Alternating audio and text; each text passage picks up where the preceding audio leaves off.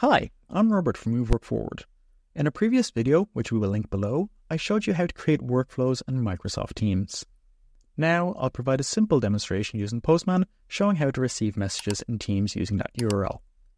So I've set up my workflow, I have my URL ready, which I will copy. And then I will click Done. And this workflow is set up. So I have a simple adaptive card set up in Postman to demonstrate how workflows send messages. So I'm going to paste my URL in here. Click Send.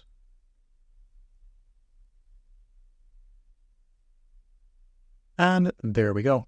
We can see the messages sent into our Teams chat message.